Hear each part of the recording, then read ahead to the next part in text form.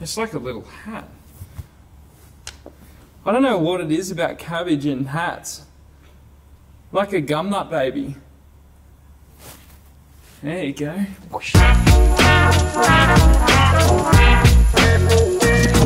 G'day guys, Daal is the recipe today, and Daal is a classic dish in the Quinn household. I absolutely love it. It's cheap, it's easy, it's packed full of flavour, and it fills up those little bellies on a cold night. And it's also a dish that I like to cook for my very good friend, Reese Hignall, aka Cake Boy, aka the best vegan in the world, aka the best baker in the world, aka the best person in the world. Hope I ticked all the boxes, Reese boy. But it's a great dish because it is vegan. Sometimes though vegans, you know, you really got to work hard to cook for them. Far out.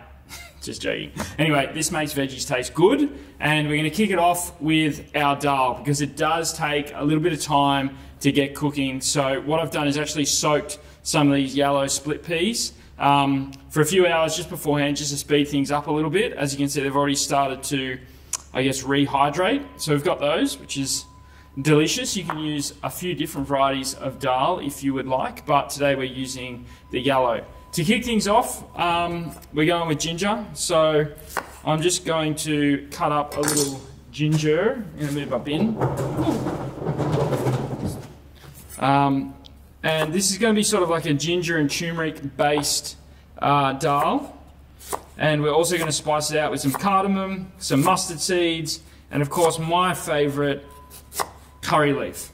A great herb, something that is so truly packed with flavour that it just gets everyone very, very excited. I'm going to turn on my burner, get the pot warming up. So yeah, curry leaf is a favourite of mine. I buy it when it's sort of going on special at the greengrocer because I think a lot of people aren't too sure about it and don't know how to cook with it, but you know, now you do. This is the recipe for it, and it keeps quite well in the freezer. Fresh is obviously best, but when you get a good special, you know, you want to save that stuff. Get it in the freezer. Ginger's chopped up. It's a good start there. Got some garlic coming in hot. Don't be afraid to crank it right up. Garlic. Oh, it's one of those tough garlics. Another one. 3, 4, 5. There we go. Happy days. It's a good start. Lentil dal, how good. You know, it is nice on those cooler nights. It's warming, it's filling, and it really doesn't miss on the flavour side of things. You know, sometimes you think of dal, it can be a bit soupy, it can be a bit gloopy, it can be a bit bland, but if you spike it up, you've got some really nice flavoured oils to stir through at the end of the cooking process. You are going to be absolutely cheering. We're also going to serve this dish with a bit of a mixed job of cauliflower and cabbage, which I'm going to sort of toast in a cast iron. And again, use a similar sort of spiced oil mix to really flavour that up, and add a little extra body and roughage to the meal. You can serve it with rice, you can serve it with flatbreads, whatever sort of tickles your fancy. Flatbreads are my pick. There's a local Indian store that I get some great sort of roti breads from. They're frozen. You pull them out, you do them in the pan, couple of minutes each side until they're golden and puffy, and it's perfect with this dish, just dipping it in there and really enjoying it. Coconut oil, pan's nice and hot, world's biggest jar. I don't even know where this came from, but it's good. Okay, coconut oil goes in, ginger's going to go in as well. Good whack of ginger, which is just going to melt away during the cooking process. Garlic's up next.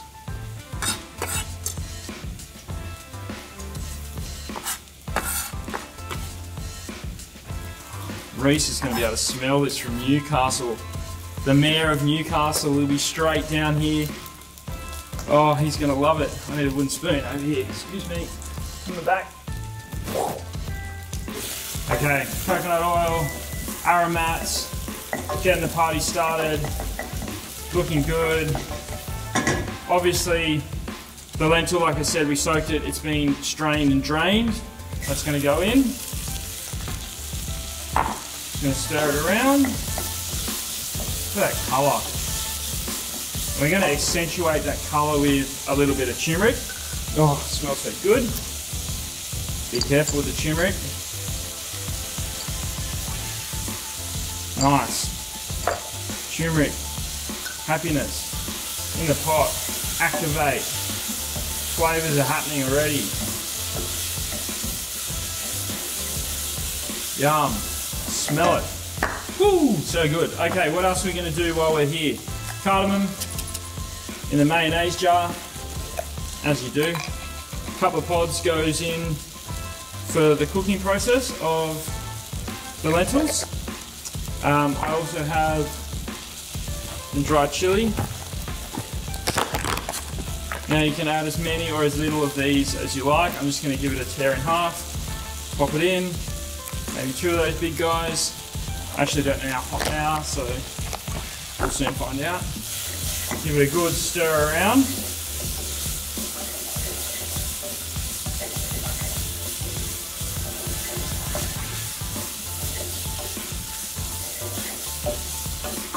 Look at that, and it's just like, doesn't look like much, but there is so much flavour happening there. I'm going to get some liquid for our lentils.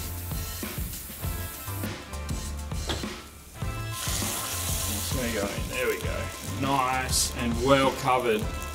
The recipe and the ratios and all that good stuff is going to be down below. There'll be a link to the website where you'll be able to pick up the recipe for this delicious dish and a whole heap of others.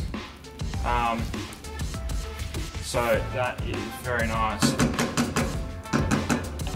I'm going to get a lid for the pot, put the pot on, put the lid on the pot, turn it up, simmer, let it do its thing. We'll be back. 1 second. This is always the heart. No, definitely not. Yes, victory. 1 of 2. Okay, that's going to go on. It's going to come to a simmer. I'm going to reduce it slightly, let it do its thing. Nice and gentle, gentle, gentle. Cook it away. Okay, let it propagate that flavour. Next up, I'm going to get onto that delicious oil that we talked about. So I'm going to flavour an oil, a coconut oil, with a number of different spices here. So I'm going to be quite generous because both of these dishes that I'm making, the dal and also the cabbage and cauliflower dish, will take really well with this delicious oil. So good whack of coconut oil goes in. And then we're also going to put in there some brown mustard seeds. So good. Again, generous, hey? Generous, generous, generous. Some yellow mustard seeds.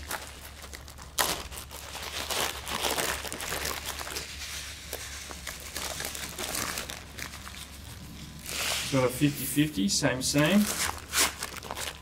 Pop them away, don't want to drop them all over the kitchen floor. Go everywhere. Some more cardamom. Good whack. Some more chili if you want it. I definitely want it. I like a good punch on this. Again, tearing it in half. Tearing it in half. Tearing it in half. Good. And some curry leaves. We're going to use a lot of these fresh at the end, but just to start that flavour and that aroma, it's just, I don't know how you describe the fresh curry leaf smell. It's sort of curry-ish, but almost tobacco-y in a way as well. It's just got such a lovely aroma. I'm going to do a little switcheroo on some of these burners because I need to move things about. Cool. Okay, oil is ticking away. It's just going to melt down nice and gently, nice and easy. The lentils have started simmering. I'm going to reduce that heat. I'm going to keep them covered and let them do their thing.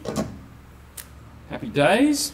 Now, onto our cabbage and our cauliflower. You can do just cabbage, you can do just cauliflower, you can do cabbage and cauliflower, you could add carrots in there, purple cabbage. Any sort of hard, woody green, you could use kale.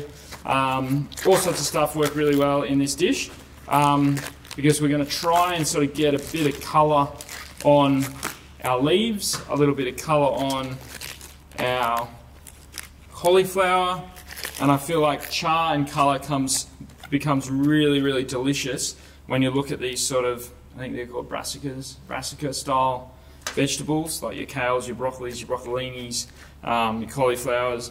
They have that delicious charry flavour that just works so well. I'm going to take the bum off this guy. It's like a little hat. I don't know what it is about cabbage and hats. Like a gumnut baby. There you go. Oh shit. Who's going to eat that? Me. Don't worry about it. It's all good. Oh my gosh, you had a thing on your head and then you cooked it. Whatever. You're not eating it. I am. Relax, people. Just going to cut the core out. Even the core on this one's quite small. But just get rid of the core. It can be a little bit too woody and not very nice. We need things that are nice and palatable. And I'm going to shred the cabbage. So just run the knife down through the cabbage. And the key here at this stage is a bit of a dry pan, okay? So dry pan, lots of cabbage, lots of flavour. Okay. It goes in as one half of the cabbage. Cabbage is obviously going to sort of melt away. It's going to shrink, it's going to reduce. Any of these leafy items that we put on heat are always going to sort of disappear a little bit, like your spinach, you know, when you throw some spinach in a pot and boom, she's gone.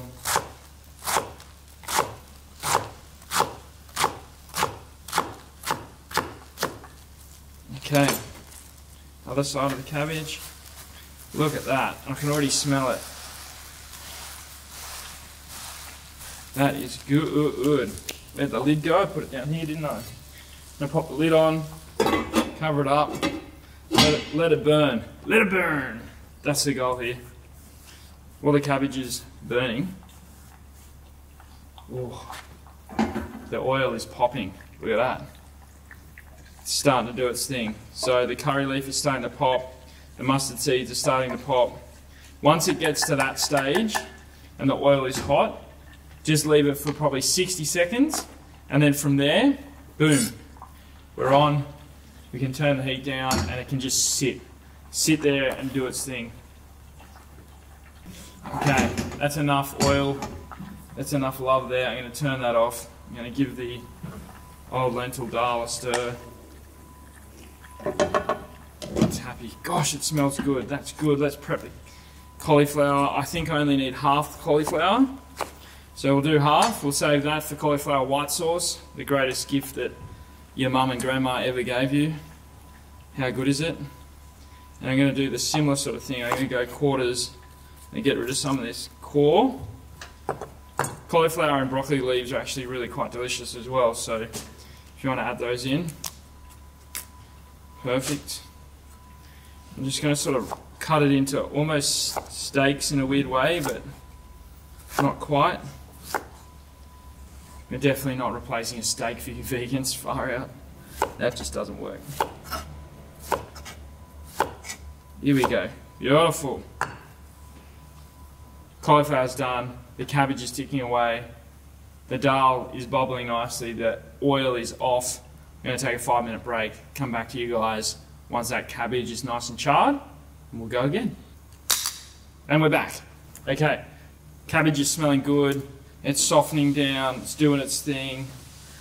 And I'm just going to remove it and we'll see some of that colour. Look at that, it's starting to get that charriness to it. And that is exactly what I'm after. Yeah. Little burn. It's not all burnt, it's not all charred, it just gives it a lick of that flavour. Scrape it off the bottom, and then I'm going to go with the cauliflower.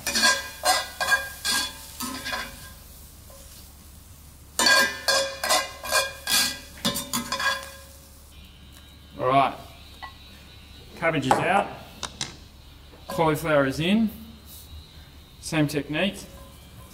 Get it in there, direct contact with the pan, high heat.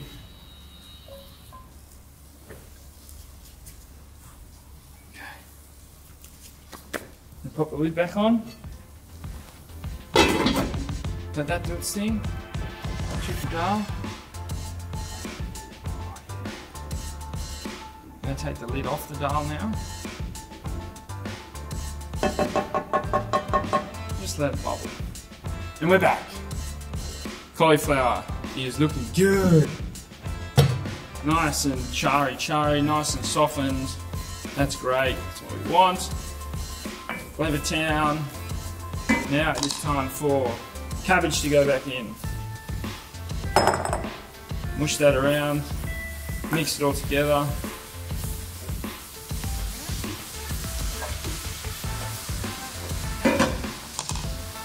Then we do our oil with the chilies and the curry leaf and all the mustard seeds. And that's where we're going to start getting even more and more flavour. That is so good.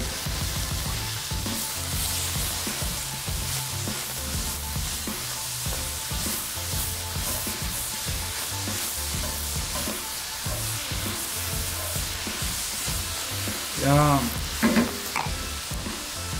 To kick things up a notch, some more curry leaf goes in. Happy days, stirring, flavour everywhere. What it does need is a really good season, because cabbage loves a good bit of salt. Good season, good stir.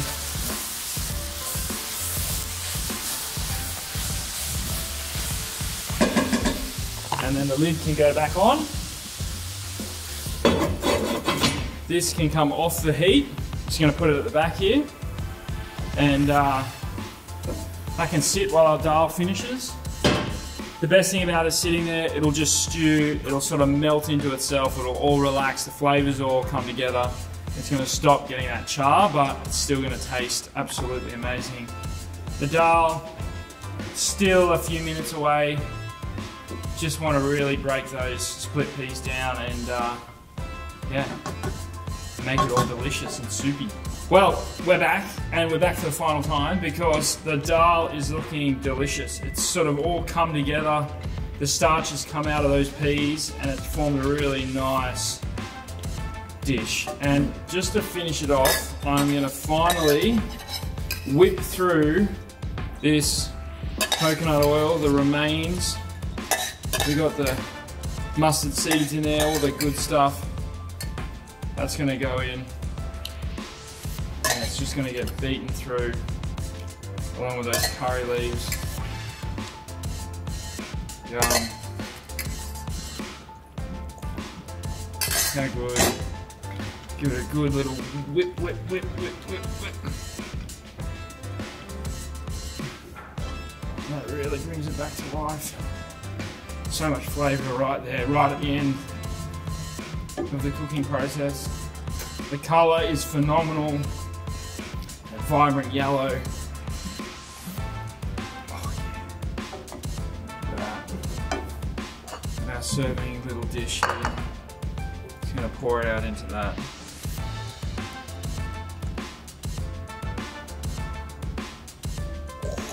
Boom.